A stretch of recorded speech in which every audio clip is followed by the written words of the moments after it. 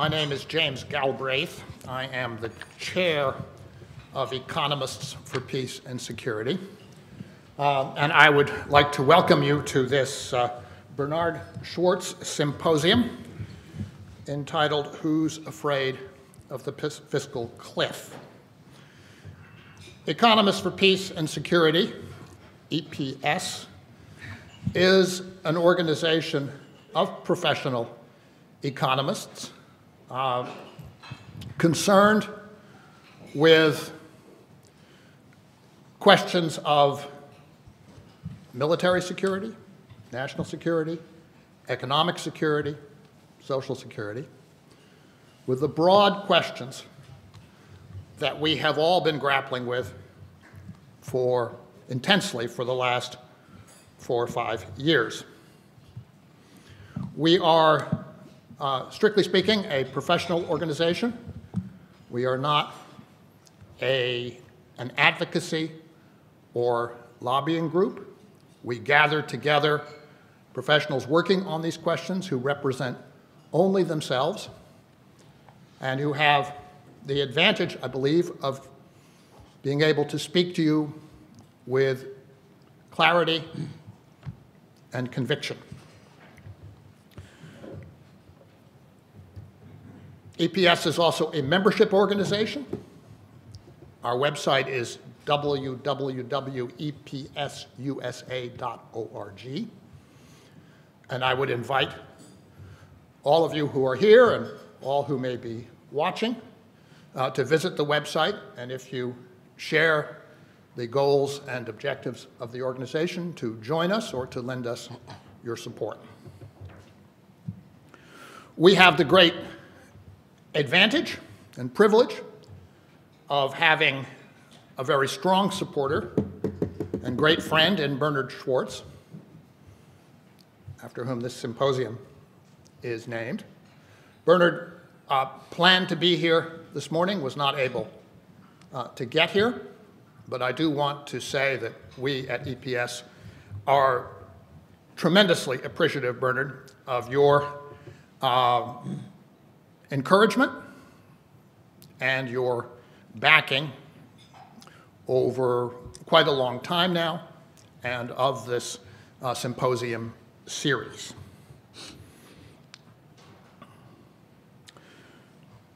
Stripped to essentials, the fiscal cliff is a device constructed, in effect, to force a rollback of Social Security, Medicare, Medicaid, among other programs, as the price of avoiding tax increases and disruptive cuts in federal civilian programs and in the military.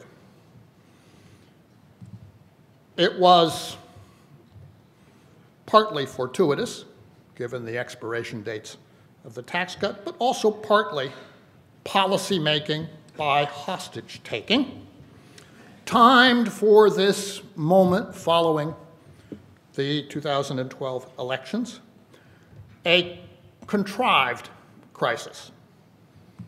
The plain idea, which is now unfolding, was to force a stampede. In the nature of stampedes, arguments become confused. Panic tends to flow from fear compounded by doubt, especially when multiple poorly understood forces, economic and political, all appear to be pushing the same way.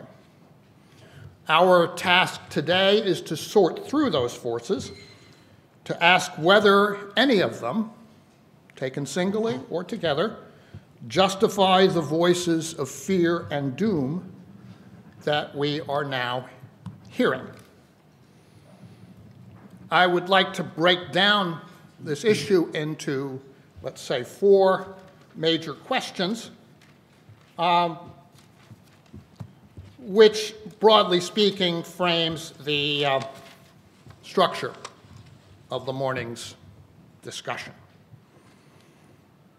First of these is there really a looming debt and deficit crisis facing the government and the economy of the United States in such a fashion that urgent action, involving major sacrifices, is in fact needed now. There is obviously a very broad belief that this is the case. What is the foundation of that belief? And is that foundation sound? Or is it possible that other issues should be considered more compelling and should be brought to the fore in this next period of economic and political choices?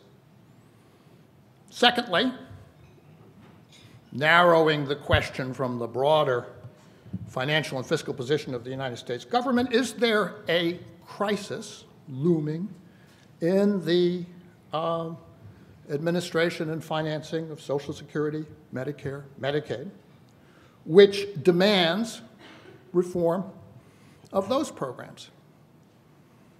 Or is this, again, a manifestation of a political agenda not justified by concrete economic facts?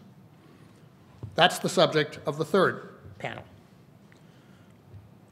Third, would the military sequestration, which is built into the fiscal cliff, be the calamity that many have announced it to be? Is it something that must be avoided by action within the next 6 weeks? That's the question which will be discussed in the second panel. And I believe that that panel will also take up the question of whether, given that we are 21 years after the end of the Cold War and that we have learned hard lessons in Iraq and Afghanistan, whether this isn't an appropriate moment to begin to reconsider just what our national security posture and force structure should be.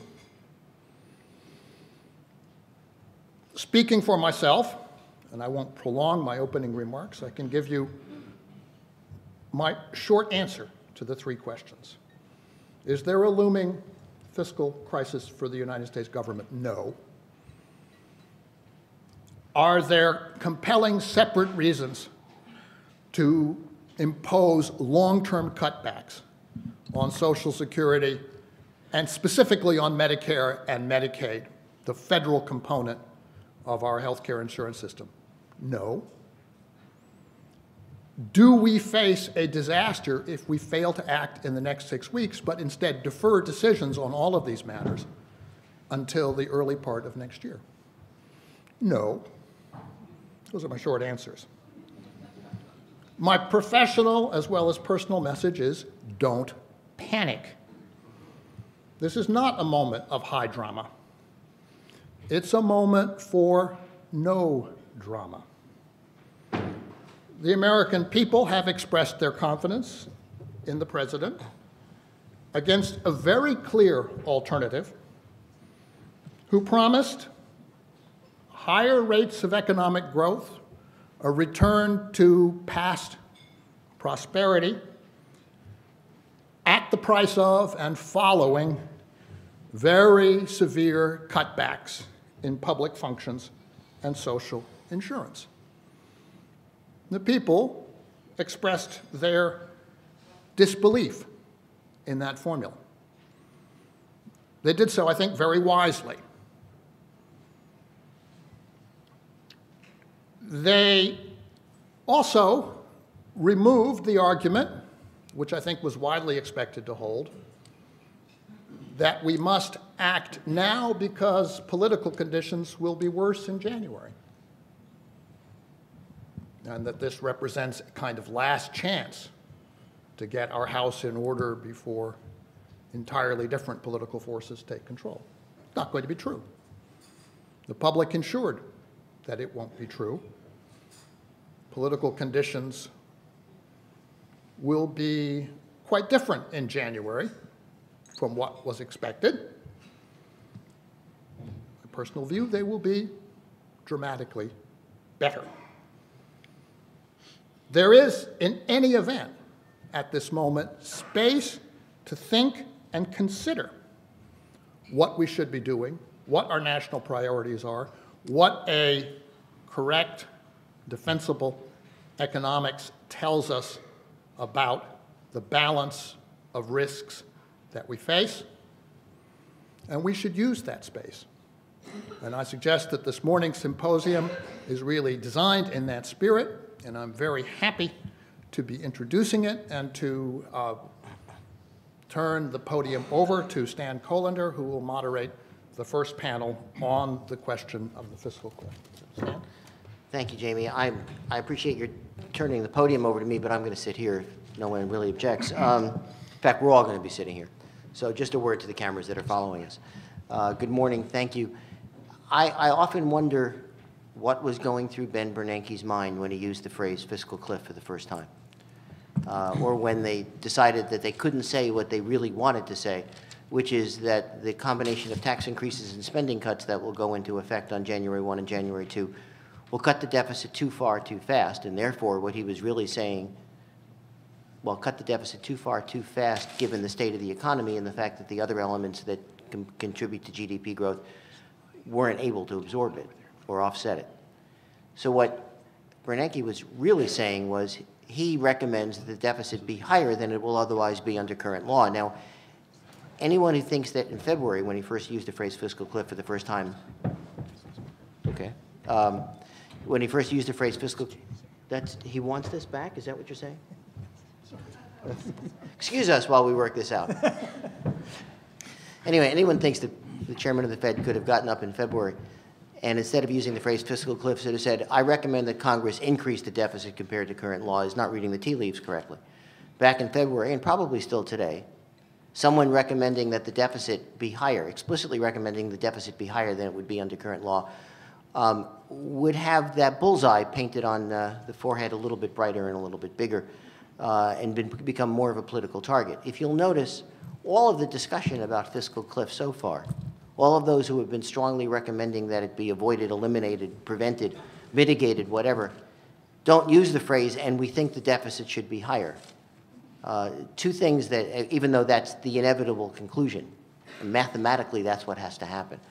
Think of the letter that the 15 CEOs from financial services companies released to, well, I think it was a public letter they put in the newspaper, to the 15 CEOs from financial services companies sent to the President and Congress about 4 weeks ago.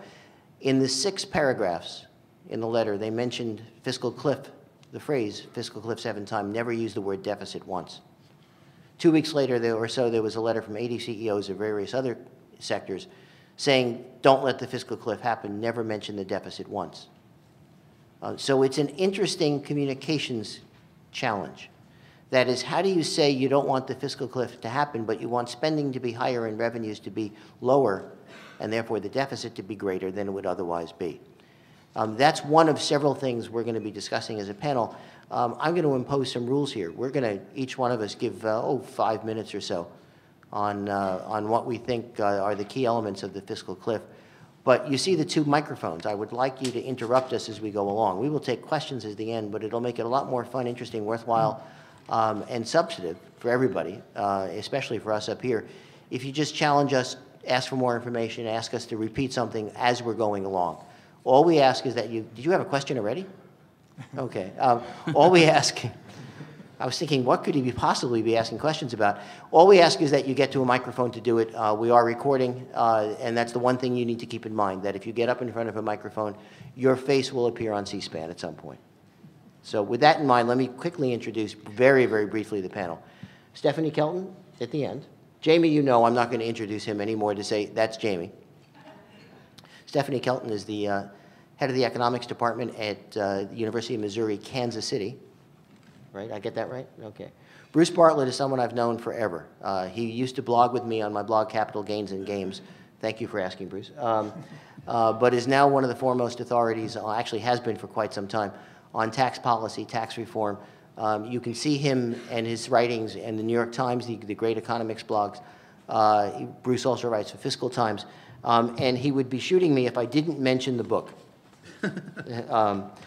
He's got several, but the latest book is The Benefit and the Burden, published by Simon & Schuster. It's a history and review of issues related to tax reform. I get my usual 10% now, right? Right.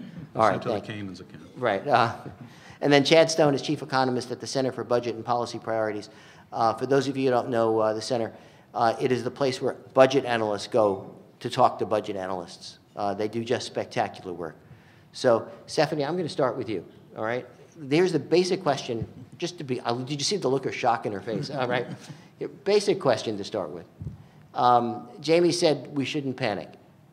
But, you know, you cannot turn on CNBC or Bloomberg and hear talk from people who are, in fact, about to panic, if they're not over the top.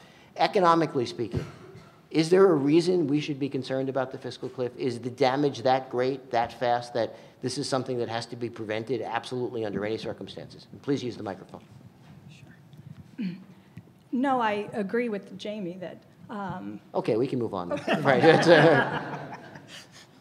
No, I think that the clear and present danger is not the deficit or the debt or the so-called fiscal cliff. The clear and present danger is really that we still have a very weak economy. And we're looking at, as you said, an environment in which people are really in panic mode over the fiscal cliff. And I think there is a lot of support, actually, because the population doesn't seem to understand what exactly the fiscal cliff is and what it means, and what they're hearing on television is an awful lot of hype about what's going to happen if the fiscal cliff isn't avoided. And I think what that's doing is it's actually generating quite a bit of support for both sides to come together. It seems adult, it seems like the right thing to do, put your partisan differences aside and do what's best for the country and figure out some way to avoid the cliff. And what that means in practice is striking some kind of a deal, what we have probably all heard referred to as a grand bargain. And I think what is important to keep in mind is that the grand bargain itself is really a form of austerity. It's an austerity plan. And so when you've got an economy that is still struggling to fully find its feet, and you're at the same time talking about imposing austerity, I think we've seen pretty clearly, watching what's been happening in Europe for the last 3.5 or so years, that's not a good idea. We definitely have time to stop and think and get this right before we end up following Greece down a terrible path. Well, let me just to follow up before we go to Bruce. The Congressional Budget Office says that GDP is going to fall by 2.9 percentage points if the fiscal cliff hits. First of all, could you explain? I don't think that happens on January 1st. Is that correct? Well, the full effect certainly wouldn't happen. These are, of course, estimates about what might happen during the fiscal year. So sometime between January and September 30th, the estimate is that you would see a fairly sharp increase in unemployment, and GDP growth actually turn negative, so that it would result in a return to recession. But on January 3rd, it's not really like, this is actually, I'm going to steal a little bit of Chad's thunder, because the center has talked about this as a fiscal slope, not a fiscal cliff. Would you agree? Right, because as these tax increases go into place, they don't go into place all at once. You don't have billions of dollars on day one or day two or day three. The cuts are the same way, right? Spending cuts are phased in over a period of time. So this is something that would work its way up over the course of many months to be something that could be fairly devastating for the economy. But in a matter of days or weeks, no, you wouldn't get that kind of an outcome. Okay, Bruce, can you hold for a second, since I just mentioned Chad's report? All right. The center's report, which came out October, September? No, it actually came out in the microphone, please. Oh, sorry. The first version actually came out almost 6 months ago. The reason I remember that is I finished the draft the night before going in for Achilles tendon surgery, and I'm just about healed, so that was 6 months ago. It got updated in November. Yeah, and we were concerned that people would be panicking and would strike a bad budget deal, and wanted to emphasize that it was not what many people now call it. It was not a Wile E. Coyote moment where the economy goes out and then goes down. It's just as we said, a slope, not a cliff. Now, we still talk about cliff now because that's what everyone's using, but I try to remember to call it a slope. Well, all right, so just explain that a little bit further, though. So what actually happens on January 1 and January 2nd in terms of the economic impact? Well, if tax rates go up, that means that people, tax rates go up, the unemployment insurance, the additional federal unemployment insurance expires, the temporary payroll tax cut expires, and so long-term unemployed workers lose an average of $300 a week. People see a reduction in their see a reduction in their take-home pay, but it's a weekly amount or a biweekly amount or a monthly amount. It's not that all of a sudden you get a bill for the whole thing at the beginning of the year.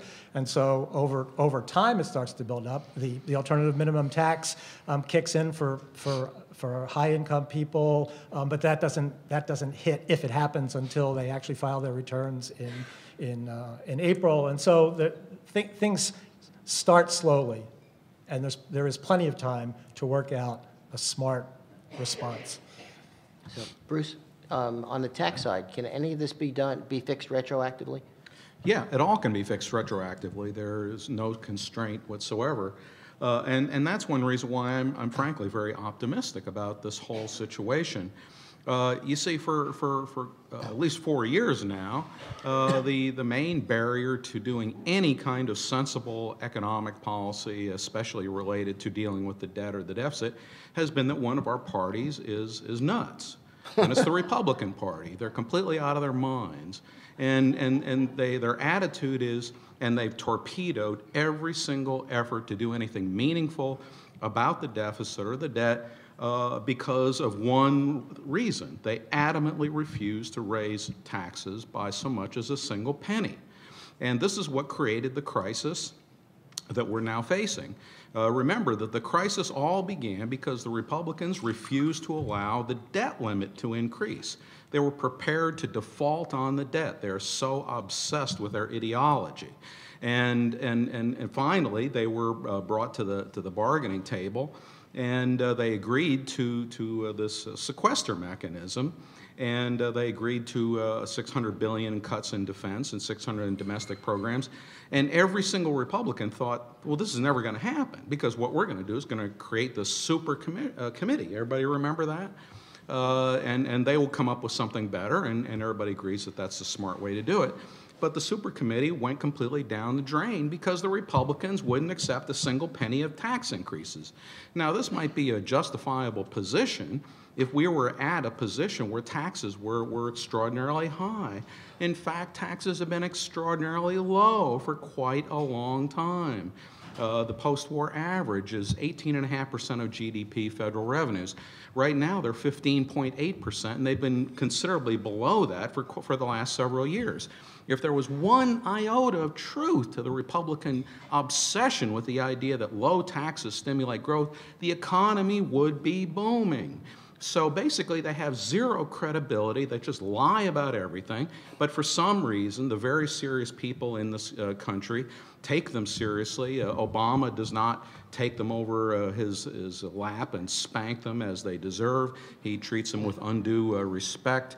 But that has all changed. That has all changed now, because you see, the tax increase is going to take place anyway. The Republicans can only stop it by taking some positive action to extend these tax cuts that they are so obsessed with. And by the way, Republicans don't think there's any problem with any level of spending cuts. Only the tiniest little bit of tax increase is what devastates the economy, contrary to everything the Congressional Budget Office has said, which is exactly the reverse. And so the taxes will rise automatically if they don't do anything. And they thought they were so clever 2 years ago. They just sat on their hands and didn't do anything. And finally, at the last minute, quite predictably, Barack Obama caved and said, okay, we'll extend everything for 2 years, and will take out everything that I demanded that you do as a requirement. And he just totally caved to them. And they congratulated themselves and patted themselves on the back. But now things are different. We've had an election. It's clear that the American people have repudiated the Republican ideology. The exit polls showed quite clearly 60% of people support higher taxes to reduce the deficit. And so they're holding a very losing hand. And what I say in my column this morning is all Obama has to do is just have the courage to wait. Let's wait until the taxes have actually gone up. Then anything that fixes the problem is per se a tax cut, you see, relative to the situation that will exist on January 2. So all of a sudden the political dynamics change. He has all the power. All he has to do is sit there and say, this is what I will accept. Anything that you send to me that I don't want, I will simply veto, and you can just start all over again. The longer we wait, the fiscal cliff goes on and on and on. And the Republicans are absolutely guaranteed to panic, and they will be the ones who will cave if the president holds to his guns, which he has shown no evidence of being willing to do up in 4 years before, but maybe now he will finally decide that he really means what he says and he's really going to do something about this. So I'm really very optimistic, and think about the long term. I mean, in my opinion, this will probably be all fixed within the first couple of weeks of January, made retroactive. Nobody will notice it. It will have no impact on the economy whatsoever. But suppose that, but we still got the problem of Republican intransigence. So here's the deal. Whatever is done in January, we make it temporary. And then we just come back and do the same thing in a year. Now, people will say that's irresponsible. We'd be facing another fiscal cliff. I view it as another opportunity to force the Republicans to face reality on taxes. That's very, very good, because our problem is a revenue problem primarily.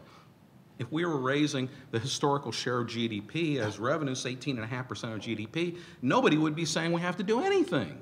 We need that revenue because that provides the foundation that gives confidence to bond buyers that they will get paid the interest that they are primarily concerned about getting. So I'm really very, very optimistic. My only qualms are about the president's willingness to negotiate hard with people who deserve it hard. Bruce, two things. First of all, no more caffeine for you. Second, I think it's important, given your opening remarks, that we remind everybody that you used to be a Republican. You were a, Deputy Assistant Secretary for Tax Policy in the for Economic Policy in the Reagan Treasury Department. Actually, Bush, H.W. Bush, okay, sorry. And you were Jack Kemp and Ron Paul's chief economist at one time? Yes, I drafted the Kemper-Roth tax bill, as Jamie well remembers. So, all right, Jamie, you got somebody who I think you're cut off from caffeine too before you even get started. But can you possibly top that? Oh, question. I'm sorry. Stephanie. Well, I guess my question for you is, bringing Greece into discussion, does that do a disservice to the discussion, considering the scale of America and Greece are so drastically different? I hear this a lot, out there, and it just seems kind of unrealistic. Two, I believe Alan Simpson, although maybe not in his plan, but at least his personal view is that the taxes should be increased for everyone and stay that way. Are there any current significant politicians that are actually in power now that are promoting that view? Is that clear? Good. Well, there aren't any. Oh. So we can move on. Okay. Stephanie, did you have a question? Well, when I mentioned Greece, I wasn't referring to the U.S. becoming Greece as the way that we often hear that we're becoming the next Greece, and it's used to create hysteria and force people to start thinking about ways to reduce deficits and bring down the debt and so forth. What I was actually referring to is that we've seen what the impacts of austerity look like, and it would be rather foolish, knowing what we know, to go ahead and implement the same sorts of policies here when the economic conditions call for something exactly the opposite, right? Entirely different. We need a pro-growth. We're not going to cut our way to prosperity. Austerity is not the way to go. I'm hoping, actually, that we are going to get a chance to give the formal talks, and then I can do some more. Yeah, sure, but we got one more question, on and then Greece. Jamie goes, formal talks you want. You must be a professor. Okay. Please. So since this has come up, maybe this question also is for later on. And I completely accept the idea that this problem is a demand-based problem. But the argument in the back of all of this is that a social welfare state with decent benefits like Social Security and Medicare is simply not sustainable, that it is the generous social welfare system that has brought on the euro crisis. France, in Italy, in England, and of course in Greece. Jamie, it sounds like it's a lob for you. Yes. The euro crisis is the European manifestation of a worldwide financial crisis. It's primarily a crisis of the financial system, of the banking system, and the principal victims of that crisis are the peripheral countries of Europe who are severely constrained by the fact that they are part of the Eurozone arrangements and cannot finance themselves and are therefore basically subject to the diktat of the European Union and the European Central Bank, the IMF. The United States is not in that position. It's in fact, exactly the opposite position. It is the country to which capital flows in a crisis, not the country from which capital retreats. The United States Treasury has seen rising bond prices and falling interest rates on a long-term basis in the last 5 years. And that is a sign of two things. It's sort of a sign of the world situation, but it is also a sign of the fact that our institutional arrangements are such that the United States government is a good credit, is a good borrower. It is a borrower in which one can have complete confidence because it pays its bills in a medium that it entirely controls. There are risks to that, but they are extraordinarily remote. They're basically the risk of inflation and the risk of currency depreciation, if you consider that to be a risk. Maybe I didn't ask the question quite right. Right. The question is there a robust defense of a generous social welfare state? In neither case is the social welfare system to be blamed. Now, it is true that in Europe, you can't write a check if you're the government of Greece if you don't have money in the bank. But there is no bank, no comparable institution in the United States. The United States government writes checks as required by law. Is our social welfare system such that it somehow poses a burden on the economy that cannot be sustained? No. It is exactly the opposite, in fact. What happened in the crisis, and it's very clear in the data, is that our system of Social Security and related programs, including the medical insurance programs, provided a massively stabilizing force that would otherwise have deeply aggravated and accelerated the crisis.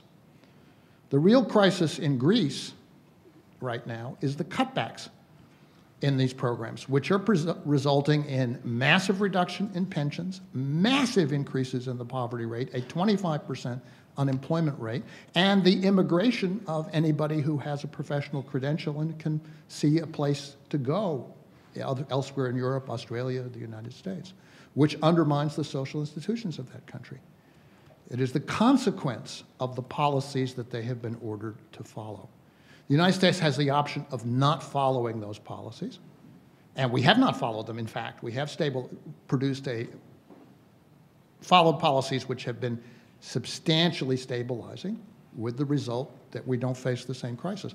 What we are being urged to do, as I said before, stampeded into doing, would in fact make our situation dramatically worse, not better, and would do so, I think, quite quickly if those policies are implemented. Well, let me explain something. The European welfare state is not too large to be managed. The whole, this is really all mythology about how Europeans have big government. What virtually all of the difference is accounted for by one thing. Instead of paying for health insurance privately, they pay through government. So just think about all the money that is taken out of your paycheck or that your employer pays to pay for your health insurance. If we relabeled all that money taxes and everything else was the same, you know, then we would have a system more like what theirs is. And now we're obsessed with not having government control of health expenditures because we're afraid that this will lead to higher health spending. But this is just the opposite of the truth. The truth is that every single country with national health insurance pays about half as much for health as a share of GDP as we do. We pay 17 or 18% of the entire GDP goes to health. We could have a health system, health outcomes, no worse than Britain. Many of people have visited Britain. The people in Britain love their national health system. Their mortality rates and all this other kind of stuff is no worse than ours. And we could have a huge tax cut of 8% of GDP. That's the promise of health reform. Unfortunately, that argument was never made back in 2009, and we still have to make it. But the point is that it's all mythology, that somehow or other they've got big government. We're the ones who have big government. We call it the health sector. And so also the real problem here, insofar as we have any kind of problem at all, is that our taxes are simply not high enough to pay for the spending that people absolutely insist on having, and that's fine. But we have one party that basically are criminals and blackmailers, and they won't allow those revenues to rise, and yet they want all the same benefits. They say, you know, they say, oh, we can't have higher taxes because this will destroy economic growth. But back in 1993, I remember this very clearly, every single Republican economist said Bill Clinton's tax increase was going to cause a massive recession. Every single one. Just like every single Republican pollster said Mitt Romney was going to win. They were 100% wrong, and we had a boom instead. So they have zero credibility. They're wrong about everything, and they lie about everything. You feel better? Yes. Okay. Jamie, did you have anything else you wanted to get off your chest? Okay, Stephanie, you've indicated that you have a formal thing you'd like to discuss, or you have some opening remarks that we're going to give you, even though we're already opened. So, would you please? Well, yeah, you could get up there if you'd like. Absolutely. Yeah, it's a slideshow. Oh, a so- slideshow. yeah. I'm sorry. I You're going to make the rest of us to look bad, you know. I thought everybody would have one.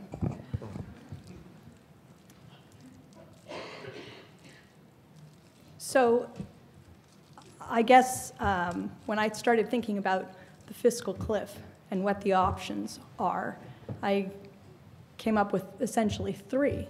One is to do nothing and hit the cliff and let the cuts go into place and tax increases go into place and what we've been talking about here. The other is to act with a sense of urgency, to avoid the cliff, to strike some sort of a grand bargain, to jump before you hit the cliff.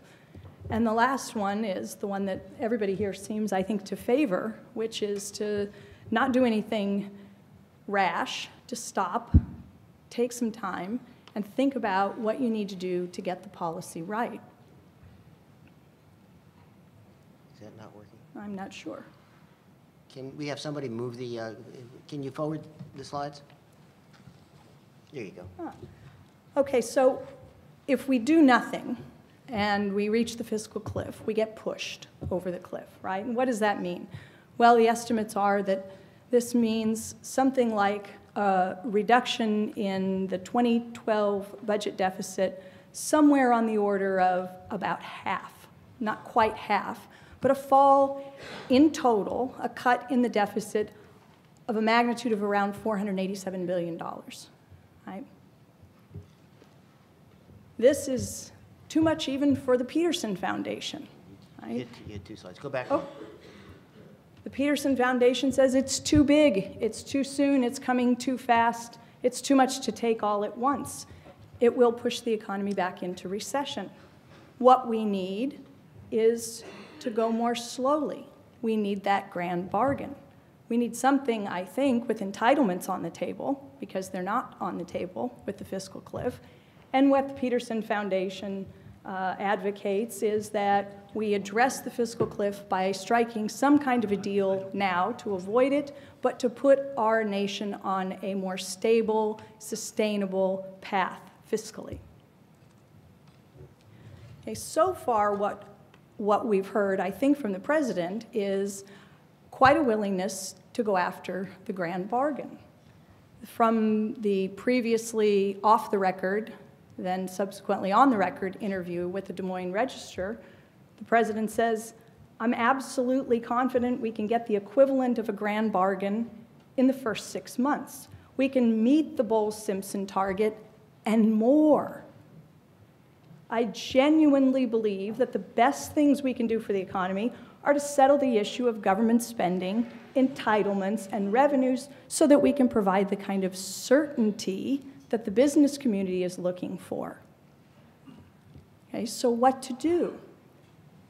Most economists agree now that if we don't reach a deal and we hit the cliff and no deal is struck after some sufficient period of time, it means a recession for the US economy. The business community is putting pressure on the president and others to come up with some way to avoid the cliff, get the deal done early. The population, as I mentioned earlier, seems eager for cooperation and compromise, a deal. So will we jump at the chance to strike a grand bargain because it's perceived as the best way to avoid a recession and deal with our longer-term deficit problem? Okay, these are the estimates of what would happen if we hit the cliff versus the CBO's alternative scenario where you keep the Bush tax cuts and you avoid the sequestration, but some other portions of what we'd be facing with the cliff go into effect. In other words, the payroll tax extension, the payroll tax cut goes away, unemployment compensation for long-term unemployed goes away, okay, but you keep the Bush tax cuts and you avoid the sequestration, the spending cuts. So if you hit the cliff, you go into recession. GDP growth by next year turns negative and unemployment rises to 9.1%. Under the alternative scenario, you avoid recession. The economy continues to grow, but at the expense of rising longer-term debt. So what's the right solution? What's the right choice? Center on Budget and Policy Priority says there's no single magic number, but they've come up with a single magic number of sorts, and their magic number is $2 trillion. So Bowles-Simpson $4 trillion is too big, plus they argue we've already gone a good ways toward getting toward that $4 trillion. So what we need is an additional $2 trillion in deficit reduction over the course of the next 10 years. That would stabilize the debt to GDP ratio and put the economy's long-run finances in order. The goal here is to bring the deficit as a share of GDP down to around 2.5% on average over time. 2.5% on average over time. Under Bowles-Simpson, the original version, I know you can't see that, but highlighted there in red, you see that the deficit would have gone from around 5% next year all the way down to practically zero 10 years out. So the goal is gradual deficit reduction over time so that the deficit shrinks almost to zero at the end of a 10-year period. So you've got these three different scenarios, right? Is there a pointer in this? Because I could use that. The red one at the top. The red one at the top. All right. So the black star is the fiscal cliff outcome. 2013, if we hit the cliff and nothing is done, the deficit falls from where we are here to about here, between 4 and 5% of GDP. That's a sizable reduction. What the Center on Budget and Policy Priorities is advocating is a $2 trillion reduction over time which would stabilize the debt to GDP ratio and put the deficit at around 2.5% of GDP, right here. Simpson-Bowles starts with a larger deficit, but aims to shrink the deficit to essentially zero at the end of 10 years. So which of these makes sense? Are any of them reasonable? I never, ever answer a question about the right size of the deficit or what the government's policy should be regarding the deficit without thinking of the deficit in context. I never consider it in isolation. It makes no sense to do so. So putting the deficit in context means understanding how the government's budget position impacts other sectors in the economy when other sectors outside the economy also matter. So in other words, we can divide any country into 3 parts and examine that country. Pull the domestic government sector out. Pull the domestic private sector out. Everything else is the rest of the world. So you have these 3 pieces, and they fit together perfectly because financial flows out of one sector go somewhere. They end up in another sector. If one sector is going to accumulate a surplus, it can only be done if some other sector is running a deficit, right? That's math, as we've heard so much about. Okay, there's a reason that that graph looks like a perfect mirror image. It's because it is. On balance, in net terms, everything has to net to zero. So one sector's deficit is another sector's surplus. The red here, this is the public sector's budget. You can see, going back as far as the 1950s, that the government is almost always in the red, almost always in deficit. The private sector, which are the domestic households and domestic firms together, combined, we, the private sector, are almost always above zero, that is, in surplus. The green is the rest of the world. And there was a time, years ago, when the United States ran trade surpluses against the rest of the world. The rest of the world ran deficits. We had the surplus. Those days are over. We now run trade deficits, and those trade deficits mean that the rest of the world is accumulating a surplus on us. So the only way that we can keep the domestic private sector in surplus is for the public sector to be in deficit.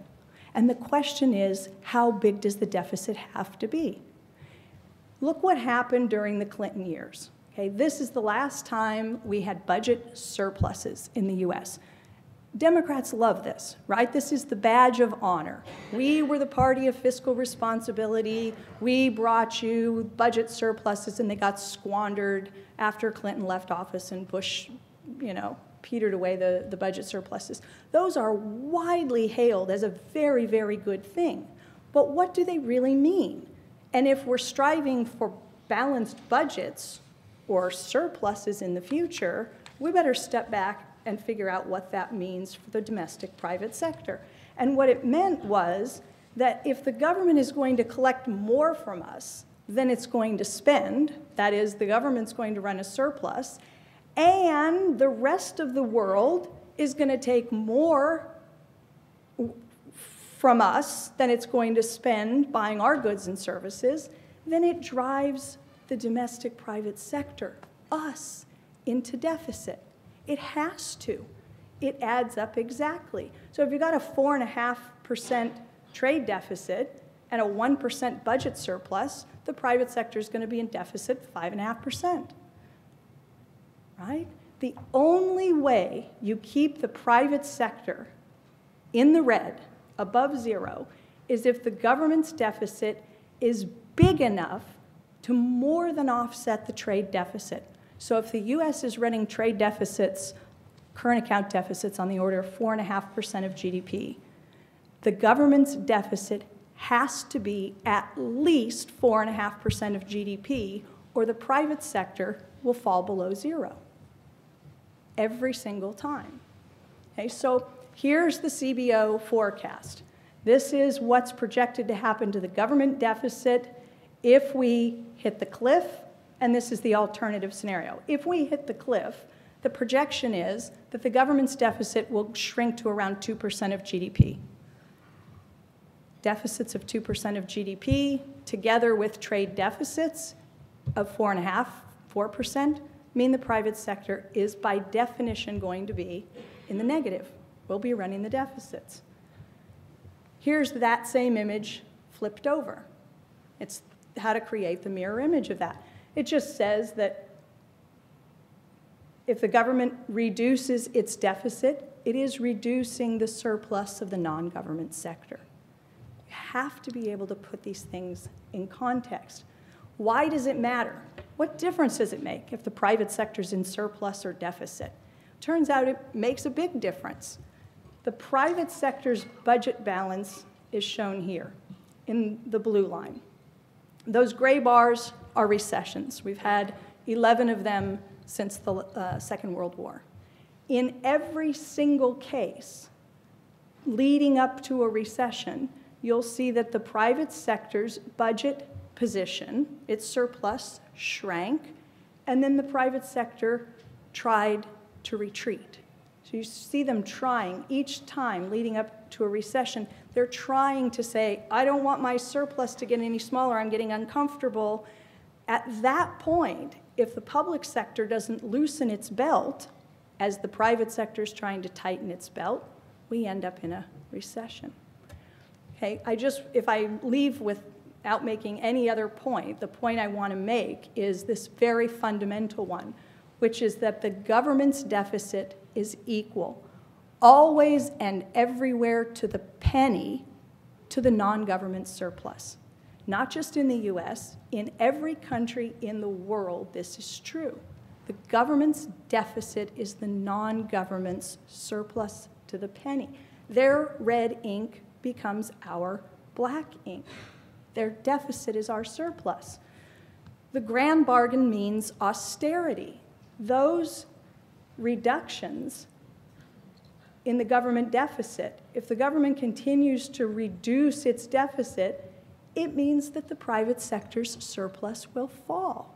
And I just showed you what happens when the private sector surplus falls too far. This picture has no economic meaning. It drives lots of concern and hysteria, but it has no economic meaning. Alan Greenspan was asked a question by Paul Ryan. This is years ago. Paul Ryan posed the question, and he said, wouldn't it be a good idea to introduce personal savings accounts? Wouldn't that help put Social Security on a more stable, secure footing going forward? Wouldn't this improve the solvency of the system?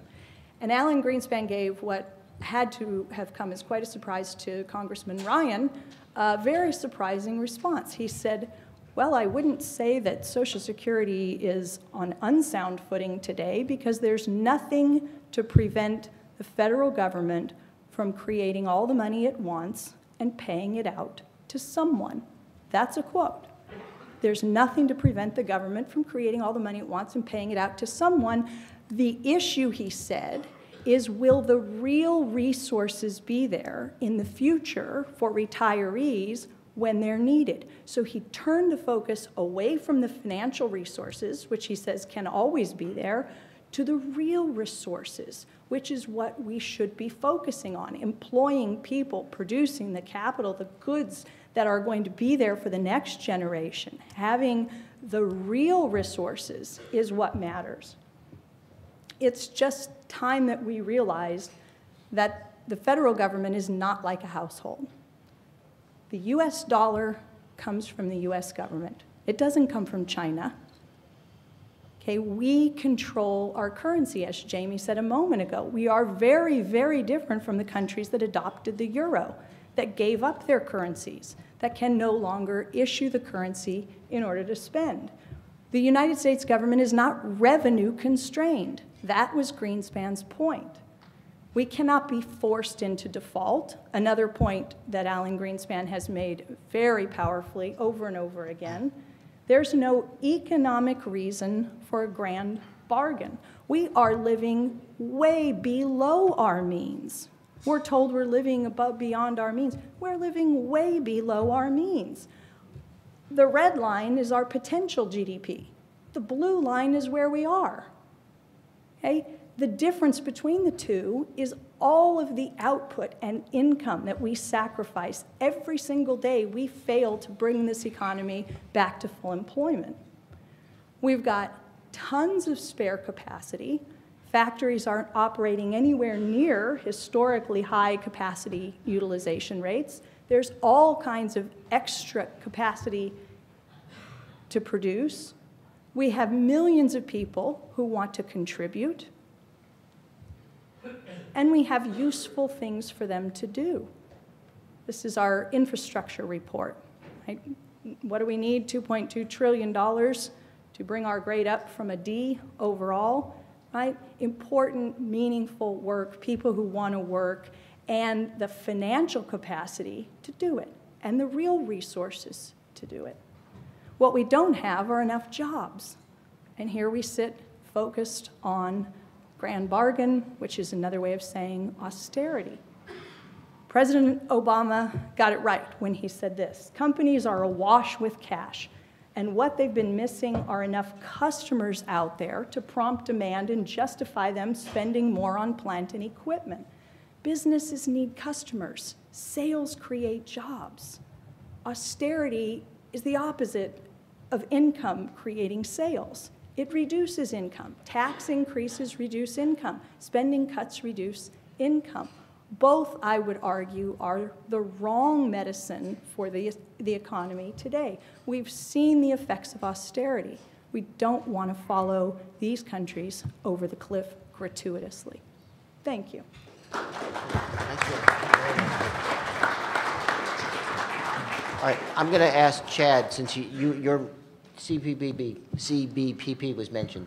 Do you want to respond, add to, take the next? Yeah, I just have a couple of things to say. Our $2 trillion figure is not a recommendation. It's actually a response to the fact that everyone thinks that $4 trillion is what's needed to achieve a deficit reduction or a debt stabilization goal of stabilizing debt to GDP, to keep it rising, to keep debt from rising faster than the economy, which ultimately is unsustainable. How long that's unsustainable is another question, and how fast it's rising is also predicting the future, which is a hard thing to do, as Yogi Berra or Niels Bohr, an interesting pair, said about predicting the future is hard. Just to be clear what our $2 trillion says, and some of the arithmetic behind it, it's not a recommendation. It says that if you want to stabilize the debt to GDP ratio 10 years out in the budget window that everyone's talking about, you don't need $4 trillion, which is the number that everyone thinks Bowles-Simpson would entail. You need $2 trillion, and you can get $1 trillion of that. And you could choose to take longer before you stabilize the debt, and you stabilize at a higher level of GDP, and so you don't need as much deficit reduction. Or you can do it faster if you want to pursue the dangerous austerity program. But you get $1 trillion just from the Bush, over 10 years, just from the Bush high-income tax cuts.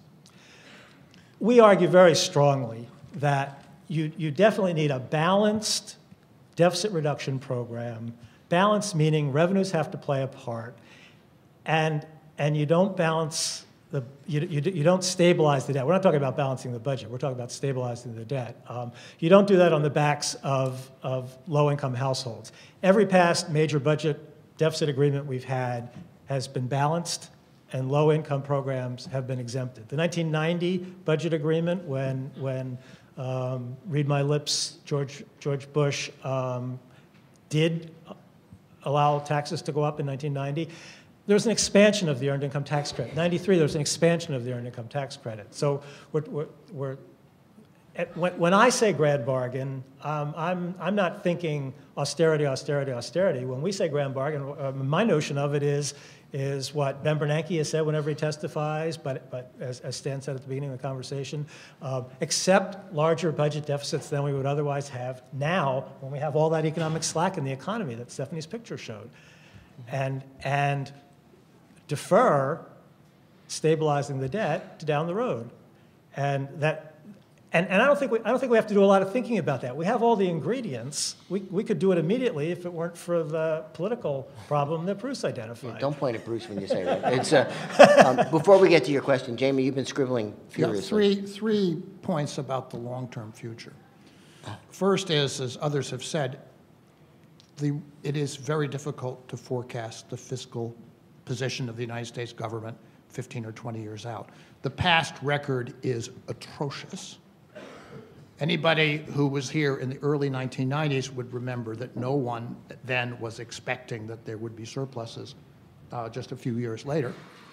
Why did that happen? It happened because of the force and power of the information technology boom, creation of private credit, and therefore rapid increase in tax revenues. And so what Stephanie showed, this was something that was not forecast at the time. At the time, those who were there in 2000 remember that the Secretary of the Treasury at the time and the Chairman of the Federal Reserve were talking about a 13-year horizon for the complete elimination of the public debt. And the Congressional Budget Office was not forecasting that the information technology boom was an aberration that would come to an end, but it did.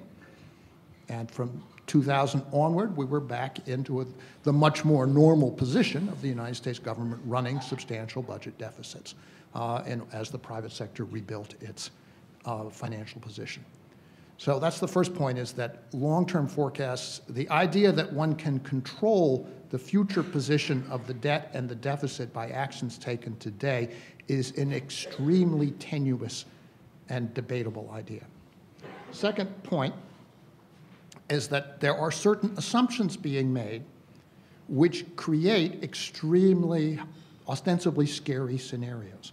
Those numbers that show, as again in Stephanie's presentation, the Congressional Budget Office expectation that the public debt would rise close to 200% of GDP by 2035. What are they based on?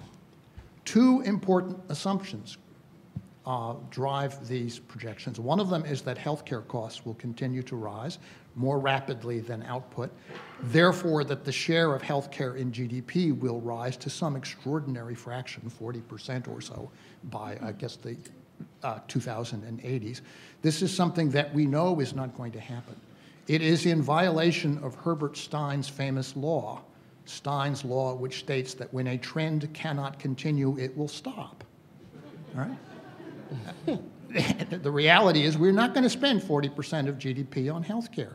It's not going to happen. So building that into a forecast is a mistake that should be corrected. Secondly, there is an assumption that interest rates will rise to levels that are consistent with perhaps what they have been in the past, but short-term interest rates, if they rise to levels more rapidly than higher than the rate of GDP growth, will generate a compounding effect, which will greatly increase the debt to GDP ratio. But ask yourself, how likely is it that short-term interest rates are going to be driven up 400 basis points or so in 3 or 4 years? I think it's not likely at all. If it happened, the economy clearly would collapse. People's houses would lose value even more rapidly. They would default on their mortgages. You would have a disaster. Not going to happen. And so adjusting these assumptions to give you a less tendentious forecast would greatly, I think, ease the political climate surrounding this discussion. And then the third point is we need to consider, particularly in light of these uncertainties, what our priorities are. Right now, what are the problems that we can tackle? Unemployment, foreclosures, climate change, infrastructure. These are problems that have a very concrete form and a very immediate and pressing, place very immediate and pressing demands on us. Why is it that this very uncertain, very, and in some respects, highly improbable, and in any event,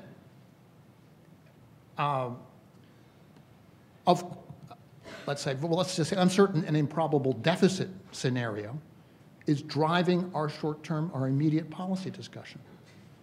To me, it makes no sense at all. In 3 or 4 years, if it turns out that the people who have been wrong for decades on this question, in spite of repeatedly asserting their position that the markets are going to turn against the U.S. government, if it turns out they're right, then the U.S. government can address that problem at that time. But there's no reason to assume it based on the record that we have so far, nor on the position that's being taken by the capital markets.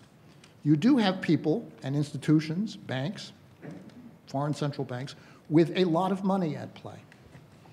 And what is their attitude toward the United States government's fiscal position? It's very clear. Look at the long-term interest rate, the 10-year, the 20-year, the bond rates on U.S. Treasury bonds. They're at historic lows, and that reflects the true attitude of people who look at this with, as I say, large amounts of money on the table. So, question from the audience. Yes, sir. Yes. Is this on? I think so, but you may have to lean down or raise the microphone to do it. I'm Basil Scarless. I've lived most of my life in Europe, and it always impressed me how Central and Northern Europe, the core countries, had no difficulty financing both a welfare state and public investment. We seem to look at trade-offs here. Is there, in your view, a trade-off between growing entitlement spending, and it is growing with the retirement of baby boomers, the costs of medical care. Is there a trade-off between entitlement spending and more public investment? I notice we don't have a separate investment budget. We seem to regard all spending, government spending, as equally evil or good or doing the same thing. Instead of dividing it between entitlement spending and consumption and public investment. Could you comment? I would say very briefly that you would see a trade-off when you see a strain on physical resources, a strain on the capacity to use capital equipment, or a strain on the supply of labor. And there are no such strains. In fact, quite the contrary, as Stephanie pointed out. We have a vast excess supply of labor, a vast underutilization of capital equipment. And the one issue that we need to face is resource costs and energy prices, but that is not a question which is being driven by overuse at the moment. It's being driven by other factors. I'm not as optimistic as Stephanie is about the long-term potential growth path, but is there a trade-off between what we should do to protect our elderly population and to provide adequate medical care to the whole population, and what we should do to reconstruct our infrastructure and address energy and climate issues? No. We are underperforming on both fronts. But it's not a budgetary trade-off. It's our choice. As long as we think revenues can only be this high, then there's a fight that among those priorities. We have to accept having higher revenues to pay for the things we want. That softens that trade-off. The entitlements are not a drain on real resources; they're a transfer. But there is a question of public sector investment versus what's going on in the private sector, and that when we're at full capacity, we have that trade-off. But the issue is, we think taxes should only be here, and it was probably too low leading up to now, and it's certainly too low going forward. If I can just add one thing, your last point about capital versus operating expenses. I was a member of the President's Commission to study whether the U.S. should have a capital budget. This was created during the Clinton administration. I went into it thinking absolutely we should, and came out of it thinking we can't, only because the decisions about what will be included in the capital budget will be made by politicians, as opposed to accountants or someone else like that. Under those and there were also definitional questions, but think of what happened to New York in the 70s when the police department was considered a capital expense and therefore was borrowed against. try to imagine those same types of decisions being faced at the federal level, and suddenly education would be classified as a capital expense. Now, it may be from an economic point of view, but it was those types of definitional questions, as well as one other. What do you classify a missile as? Well, it's a capital expense when you build it, and it's an operating expense when you press the button. And so it was getting too complicated, so I came out of it thinking you shouldn't divide it. And one should be very careful about arguments that hold that we should be spending more on what's classed as investment and less on what's classed as, let's say, Social Security or what's called entitlements. For one thing, military procurement counts as investment, but we should only be doing that to the extent that we actually need it for legitimate national security purposes. And the President's point about not having as many horses and bayonets as we had in 1917 is, could be appropriately applied to other items of equipment. And secondly, you're right, the education is, I believe, counted now as investment. And it's really hard to see why education expenditure should be counted as investment and healthcare expenditures are counted as a current and operating cost. Well, and then you're going to get veterans saying, when you spend money on us, that's an investment. When seniors are going to say, just because we're a little bit older than the kids you're educating, you can invest in us as well. It became a definitional nightmare. Okay. That's not what we're here to talk about. Quick questions, please. Yeah. My name is Pat Malloy. I'm a lawyer. I'm not an economist. Pat, this is not a 12-step program. You don't have to. It's But I'm delighted. Don't rub it in, Pat. Okay? But I'm delighted to be here because I am interested in peace and security.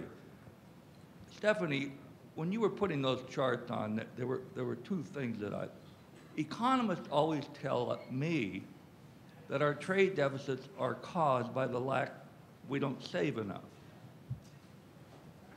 One, is there causation in that formula, or is that just an economic accounting?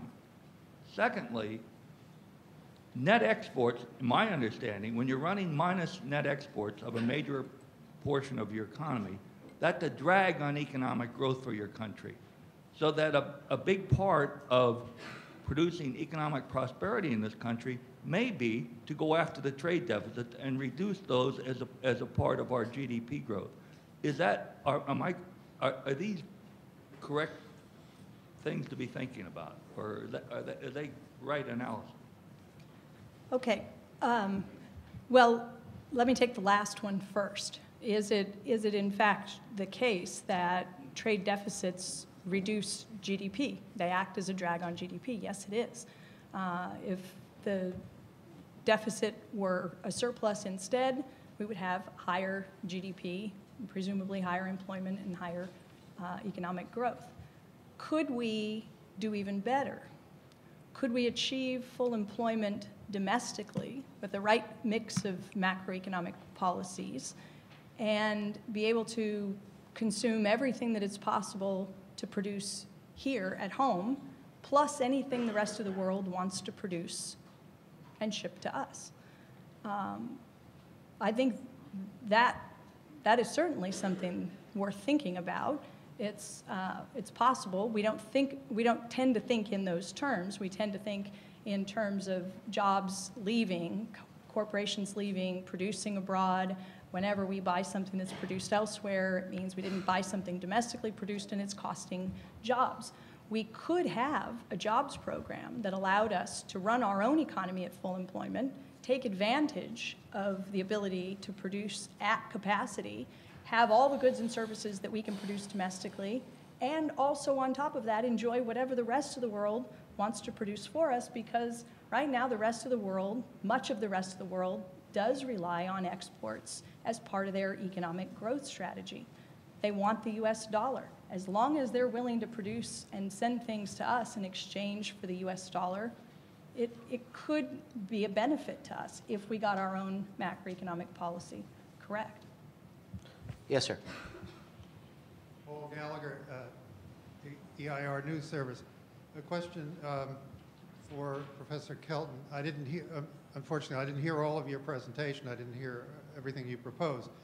But if there's no monetary debt crisis, if there's not a fiscal cliff but a physical economic cliff, what would you what would be your response to a Hamiltonian debt reorganization, creation of a national bank for purposes of pursuing infrastructure platforms and related development, an assumption of such categories of debt are associated with that, or Congress would think by that national bank?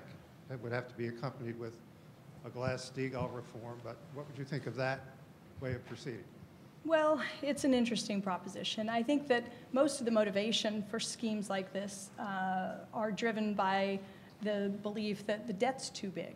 And the way to get around that, to be able to finance things, would be through direct money creation that didn't involve the offset in terms of borrowing. So this is something Congress could do. Congress could decide that it's not going to offset dollar for dollar deficit spending with increased borrowing, and that would, I suppose, reduce some hand-wringing and anxiety about the size of the national debt. But if I think we had a better understanding of what the risks and challenges are in terms of a growing debt, and I really keep coming back to, for me, it's not the debt to GDP ratio that needs to be stabilized. It's the debt service that becomes an issue. It's not the debt to GDP ratio per se, but the debt service. So I just think that, for me personally, I think I prefer a better understanding of how the monetary system actually works, and understanding that the debt isn't the risk that many people make it out to be. And so I don't know. James, you have thoughts on the Hamiltonian? Well, I think it comes down to the fact that the financial system on which we have relied to finance, support economic growth and to set the direction of economic activity. In the 1990s, this was largely information technology. In the 2000s, it was housing and real estate, disastrously.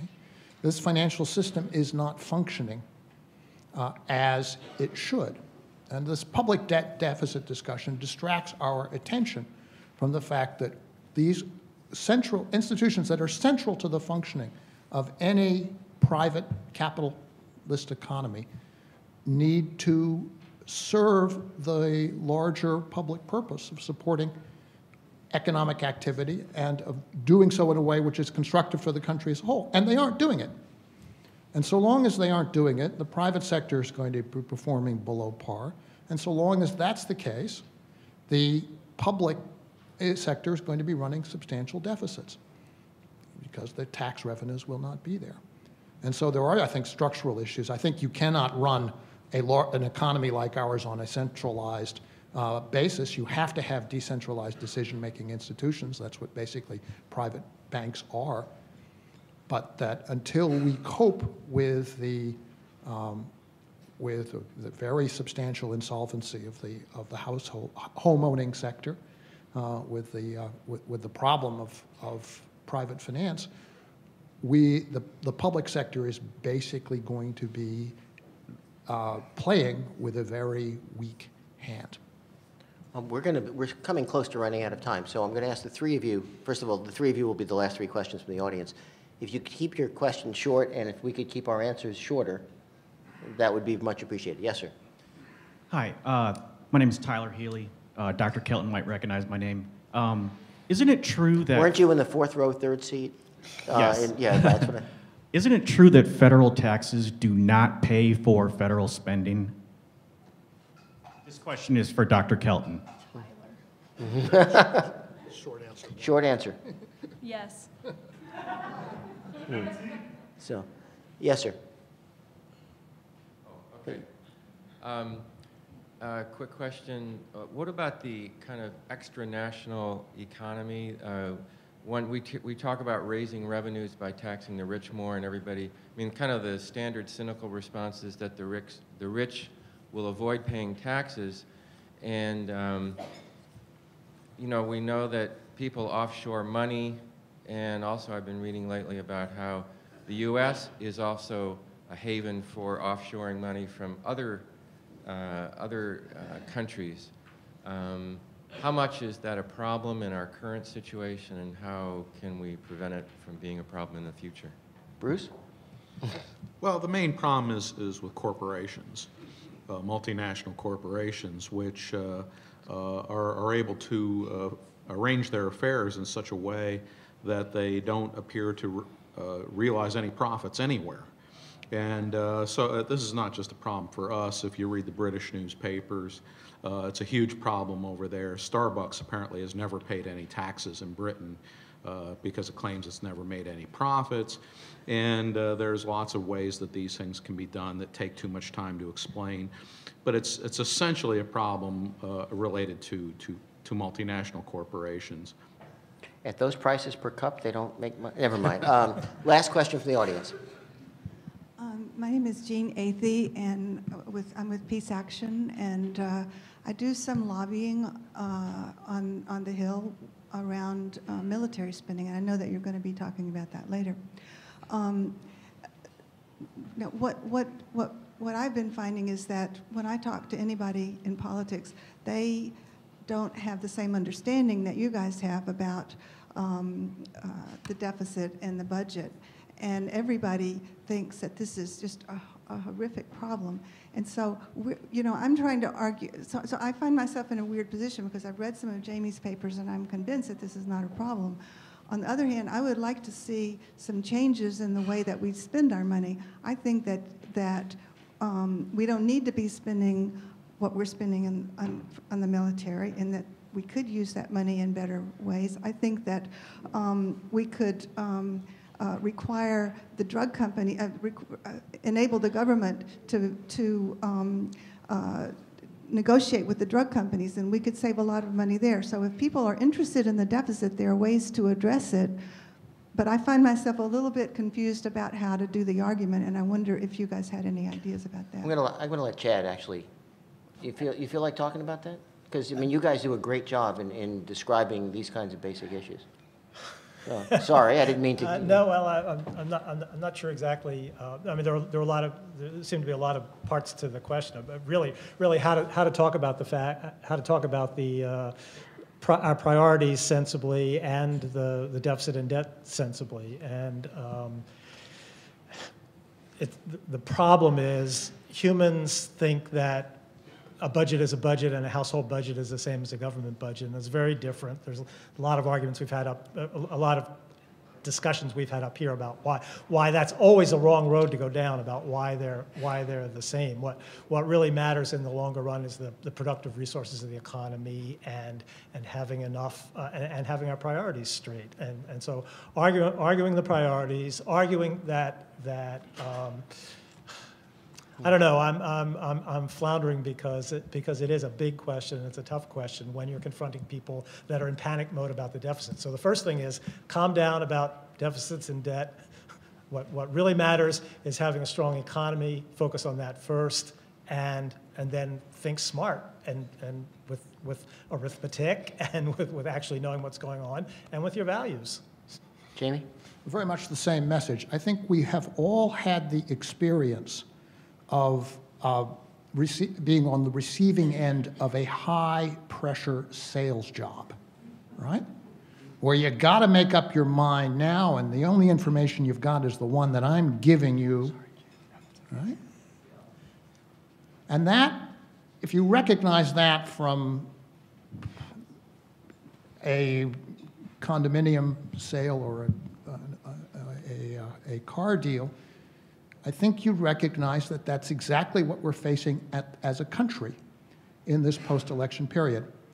A high-pressure sales job based upon the extraordinarily confident assertion of things that if you may suspect, if you examine them closely, you would find out were not true.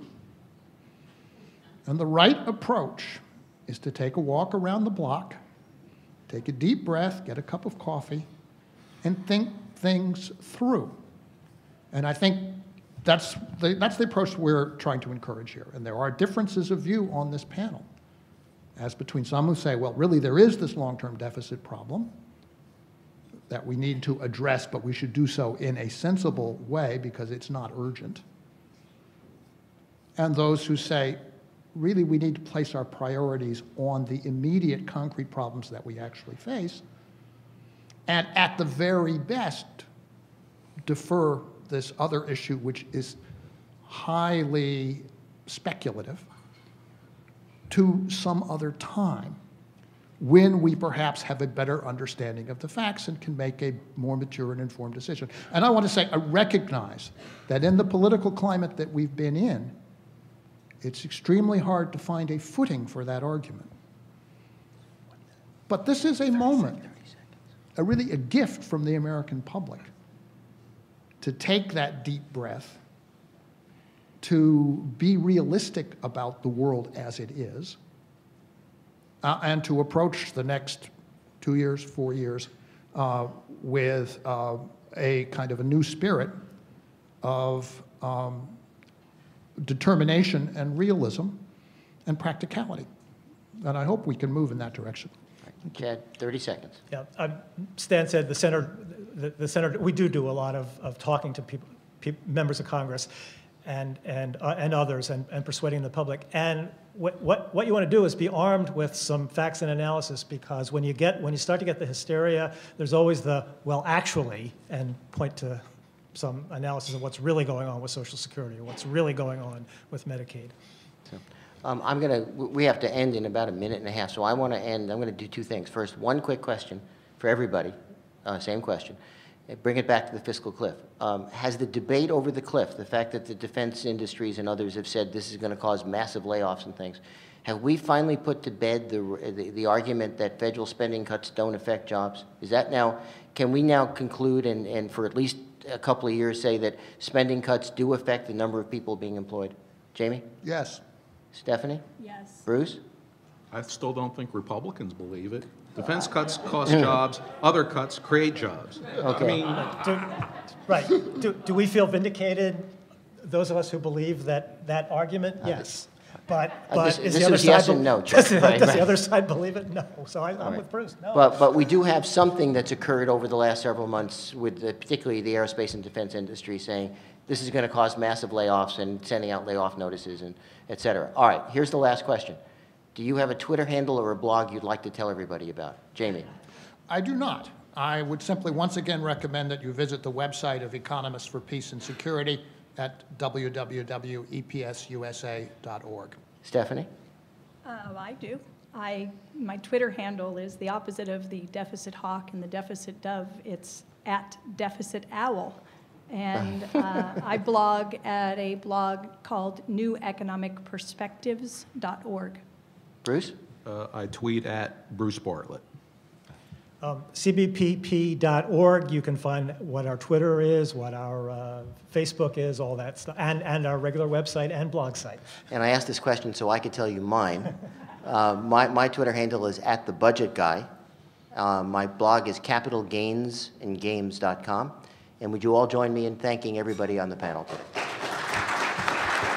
Thank you, everybody. Good job. Stay where you are. The next panel is going to start almost immediately.